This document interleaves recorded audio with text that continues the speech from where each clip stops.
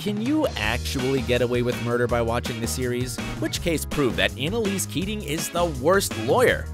Did the show make up its own laws? Hi, my name's Dylan, and today we break down the series' legal practice to share how to not get your license revoked. Quick disclaimer, we do know that the main purpose of the series is to entertain, so it doesn't have to match the real-life practice. Yet, we believe that understanding the differences between the series and a real legal system matters, and that's why we are here. Becoming a lawyer after one class? The series' problematic writing gave real lawyers a headache from day one. Here's why. The whole premise of the crime series is to get into the Keating 5 Best Students group, which guarantees not only a place at her law firm, which is apparently basically second to none in the country, but also promises the brightest future. And that's where the trouble begins. After 1 week of studying, the students get to join Annalise's law firm, be practicing lawyers, and learn on the go. In real life, not gonna happen. Why do you think people spend years and years at law school? Because to be an attorney requires a lot of theory cramming and way more than just a week of practice.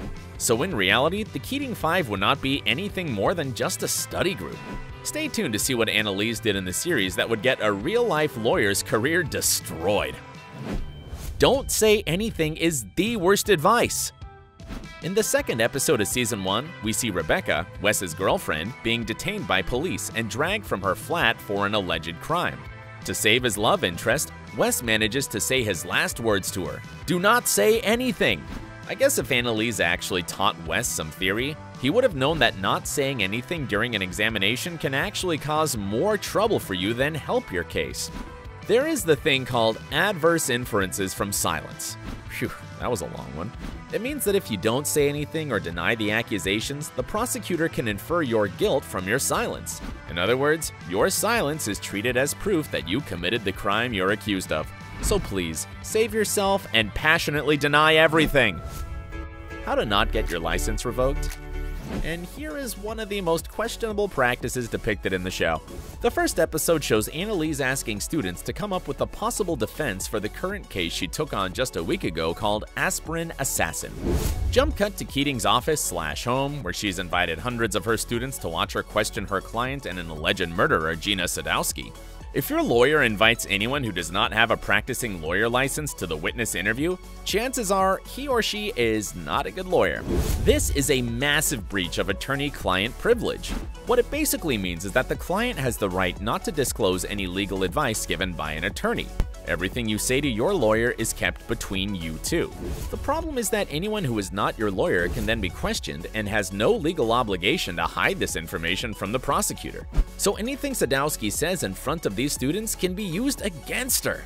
According to the script, Annalise has been in the game for ages, so it's very unlikely she wouldn't know such a basic law concept. Their whole legal defense would be corrupted, and Annalise's attorney license could be taken away after such a rookie mistake. Yikes.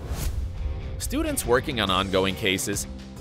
Annalise brings recent or ongoing cases to the classroom to give her students a chance to resolve them before the actual verdict. Is that what's really happening in college? Wrong. Here's the deal. In law school, you study cases from 300 years ago. The most recent one can maybe be 30 years old, but not one that has just been opened. Basically, ancient cases like these are needed to lay the foundation for students. They have to do so to learn the precedent, understand the legal decision-making, and obviously the verdict. In the first episodes, the Keating 5 just Google a bunch of information, compile it with a couple of articles from the textbook without knowing any trial tactics, and voila, the case is closed. You wish! Keep watching to see why Annalise wouldn't win a single case in real life. The court scenes are a joke. Let's get back to the pilot. Annalise takes the case of a young woman accused of the attempted murder of her lover and boss with aspirin. The Keating 5 are the ones who find enough evidence to get the client off all charges.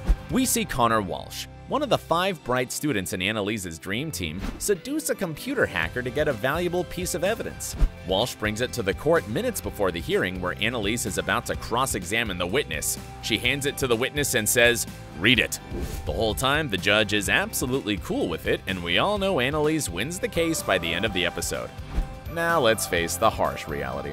Attorneys have days before the hearing to prepare their defense based on the evidence already found.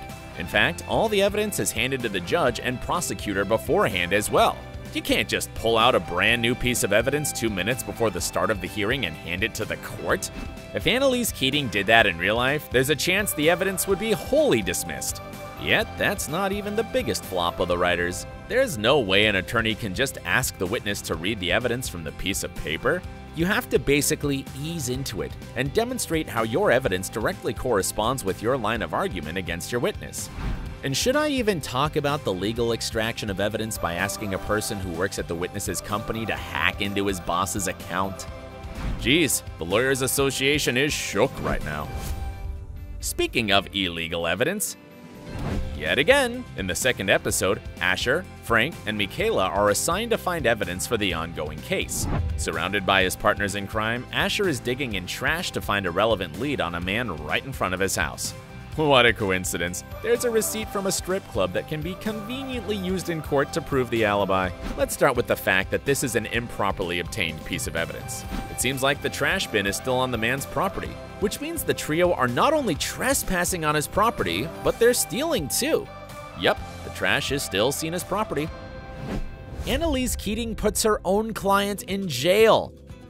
In episode 2 of the first season, Max St. Vincent is tried for the murder of his wife. The murder scene was messy, with blood streaks all over the walls and the ceiling. Atrocious. It looked like it was committed by a first-timer, which wasn't the case for Max. The client confessed that he had killed his previous partner years ago in Switzerland. The charges were dropped based on insufficient evidence, and the killer got away with murder. That was the hook Annalise found strong enough to base her defense on. Max is a hunter and an ex-murderer. He knows how to kill. He would not leave a bloody mess, hence, he's not the killer. Time to learn a new term. Keating used the double jeopardy defense, which means you cannot be tried for the same crime twice. Even if Max confessed to murder, he did so after the trial and cannot be prosecuted for it again, despite sufficient evidence against him. Smart choice, you think? Well, do you remember I said the murder happened in Switzerland? If you look it up, double jeopardy does not work when there's a clash of jurisdictions. Hear me out. If Max killed in Switzerland and was convicted in Switzerland, he can still be charged for the same crime in the US because they are different jurisdictions. So it means that Annalise just provided evidence to try her client for another murder. Moving on to the impossible gunners. The Keating Five definitely set the bar way too high for future law students. In the first minutes of the plot, we see a classroom of freshmen chit-chatting before their first lecture of the year. One of the lead characters, Asher Millstone, is gloating to his classmates about his summer internship for the Chief Justice of the US Supreme Court. Something doesn't add up. Asher came from a wealthy background. Some even referred to him as an entitled douche. But none of those things can guarantee you an internship without legal experience. Let me remind you, this is his first year of studying law, which does not qualify him enough to intern at a law firm, let alone for the Chief Justice. Even if you are rich and your dad is a federal judge, there's no chance you'd be accepted as an intern into the highest law enforcement institution. Another example is know-it-all overachiever Michaela Pratt, who was getting multiple interviews from different law firms to work for them. Again, how is that possible when she's just an unqualified first-year student? Seems like the showrunners didn't do their research well. And to finish it off with a fun fact, the teaching is actually way off. You might be truly impressed by the studying that goes on in the show and the practice that goes hand in hand with it. In the series, Annalise doesn't mess around and puts her students into legal practice within the first few days of law school. She gives none of the theory, just straight away plunges the Keating Five into solving crimes, or rather, how to keep your clients out of jail. Most of the time, or should I say always, Keating is a questionable professor.